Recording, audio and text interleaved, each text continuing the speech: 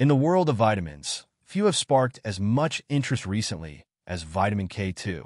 Long overshadowed by its more commonly known sibling, vitamin K1, K2 is finally being recognized as a vital player in preventing serious health complications by regulating calcium placement within the body.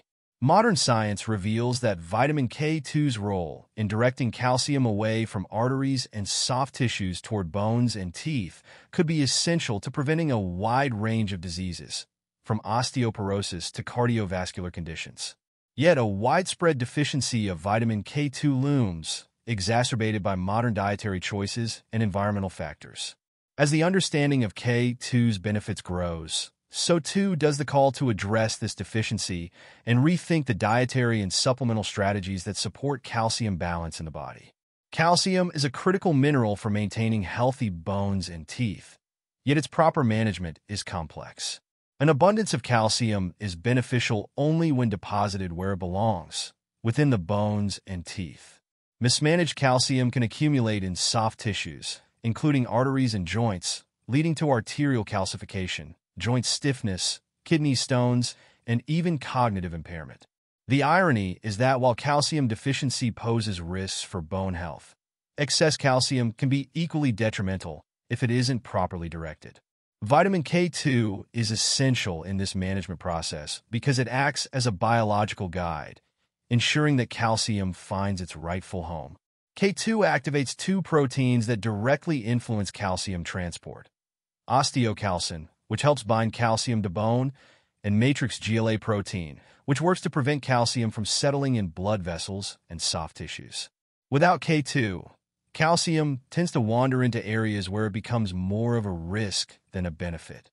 For most of the 20th century, the significance of vitamin K2 went largely unnoticed. Early nutritional research grouped it together with vitamin K1, which is primarily involved in blood clotting. Vitamin K1 is abundant in leafy greens and vegetables, a staple of many diets, leading to an assumption that people who eat these foods also get enough K2. However, unlike K1, vitamin K2 is not readily found in vegetables. It's concentrated in certain fermented foods, animal products, and dairy derived from grass-fed animals. This presents a unique challenge. Modern dietary patterns have reduced the intake of traditional K2-rich foods.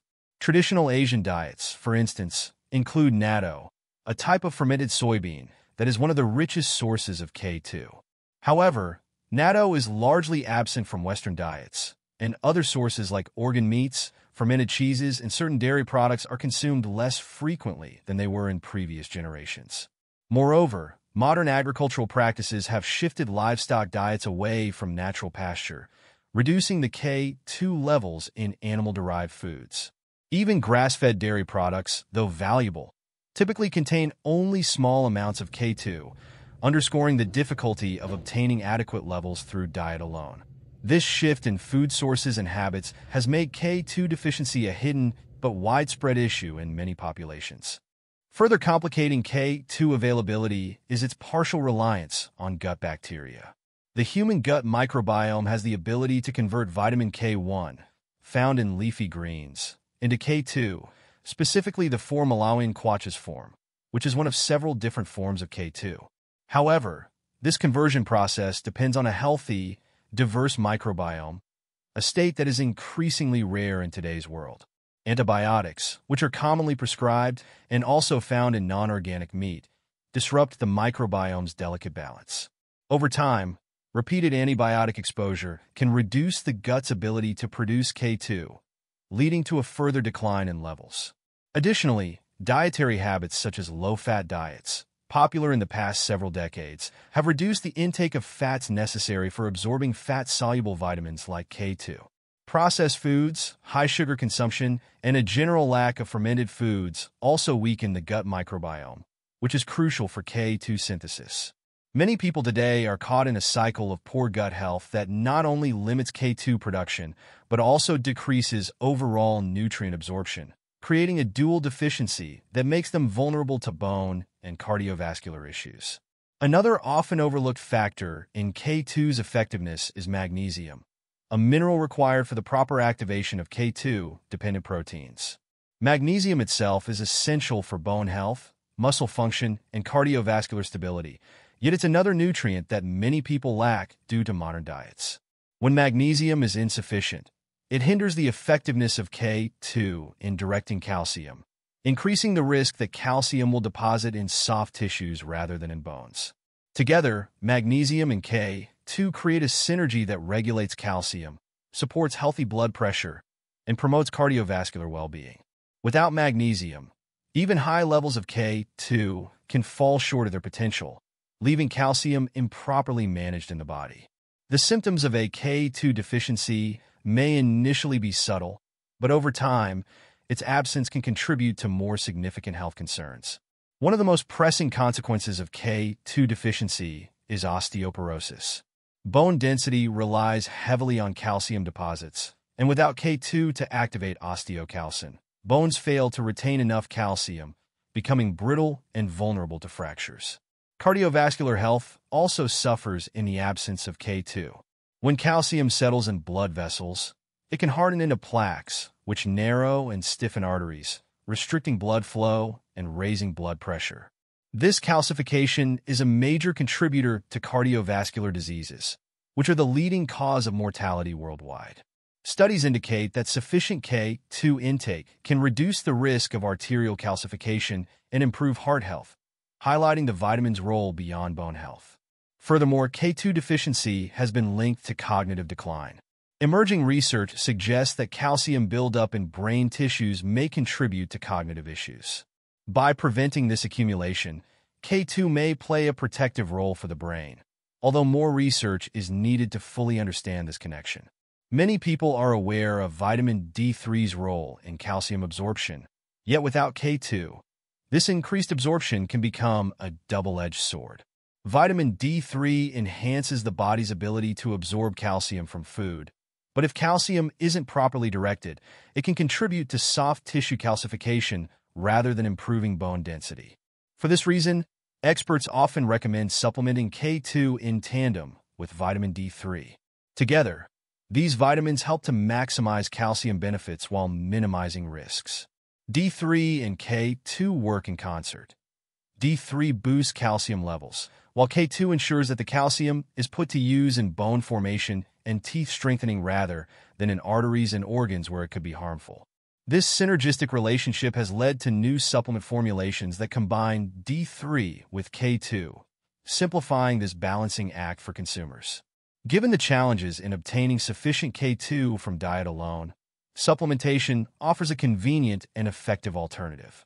The 7 Malawian kwacha's form of K2, which is derived from natto and other fermented sources, has a longer half-life than other forms, allowing for more sustained benefits with daily intake. 7 Malawian kwachas is particularly useful for maintaining stable levels in the body, as it doesn't need to be taken multiple times a day.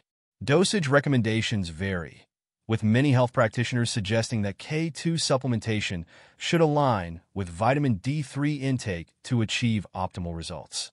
While there's no universal dosage, a commonly recommended range is around 100 to 200 micrograms of K2, 7 Malawian kwachas, per 1,000 to 1,500 IU of vitamin D3. However, individual needs can vary based on factors like age, health status, and specific deficiencies. K2 supplements are now widely available and come in various forms, including standalone K2 capsules, combinations with D3, and even in multivitamins. Given the potential for magnesium deficiency to impair K2 effectiveness, some supplement blends also include magnesium, addressing the mineral balance crucial for effective calcium management. Despite growing recognition of K2's importance, research on this vitamin is still relatively new, with much left to uncover. Scientists are continuing to explore K2's impact on various aspects of health, from brain function to cancer prevention, and the evidence so far is promising. Recent studies are examining how K2 interacts with other vitamins and minerals, and its potential to reduce inflammation and oxidative stress. K2 is also being investigated for its role in dental health, as preliminary research suggests that K2 may help prevent cavities and support gum health by ensuring that calcium and other minerals are properly integrated into tooth enamel. This could open doors to new approaches in preventive dental care, making K2 an all-encompassing nutrient for skeletal health. Vitamin K2 is gradually emerging as a pillar of modern health strategies. With its profound implications for bone, cardiovascular, and possibly cognitive health, K2 emphasizes the importance of nutrient synergy and the interconnectedness of the human body's processes. In an era when many people are conscious of their calcium intake, understanding K2's role sheds light on the need for a more balanced approach to supplementation and diet. By highlighting the need for fermented foods, grass-fed animal products, and possibly supplementation, K2 reminds us that nutrition is not only about what we consume, but how the body utilizes those nutrients. The renewed interest in this vitamin also underscores the importance of returning to nutrient-dense, traditional foods, which provided our ancestors with natural sources of K2. As awareness grows, vitamin K2 may soon take its rightful place among the essential nutrients for preventing age-related diseases and maintaining overall health. Addressing K2 deficiency, alongside supporting minerals like magnesium and vitamins like D3, can set the foundation for a healthier future where calcium truly benefits the body, right where it belongs. Thanks for tuning in. Vitamin K2 might be an under-the-radar nutrient, but as you can see, it's essential for managing calcium and supporting our bones, heart, and overall health. If you found this information helpful, don't forget to like, subscribe, and hit the notification bell so you won't miss out on future content.